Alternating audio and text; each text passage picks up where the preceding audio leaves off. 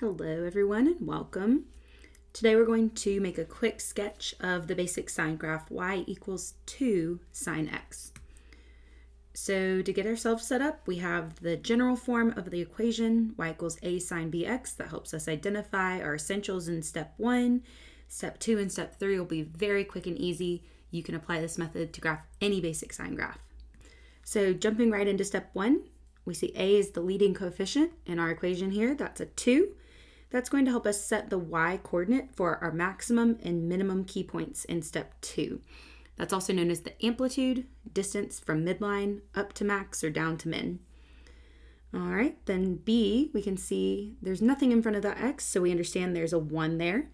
That helps us find the period. It's super easy in this case because the formula is 2 pi over b, and 2 pi over 1 is just 2 pi. That's the length of one cycle horizontally. And to make this really easy on ourselves when we're graphing, we're going to take our period and divide it by 4 so that each of our key points in step 2 lines up nicely with one of our tick marks horizontally. So 2 pi divided by 4 simplifies down to pi over 2. So we will count by 1 pi over 2. Let's go ahead and label our horizontal axis. So 1 pi over 2, 2 pi over 2, of course reduces to pi, 3 pi over 2, and then 4 pi over 2 reduces to 2 pi. This fourth label right here, this fourth tick mark, should always match our period if we do it this way. Now we'll set up our tick marks for our vertical axis. I usually look to A here. As long as it's a number pretty close to 1, I count by ones, just to keep everything nice and standard. It's good for comparison if you're graphing multiples. So we've got that labeled and we're ready for step 2, plot those key points. Now recall our sine pattern starts at the origin with our first 0, 0, 1. Then we'll do maximum, 0, 2, minimum, and that'll be our first complete cycle. So plot your point at the origin.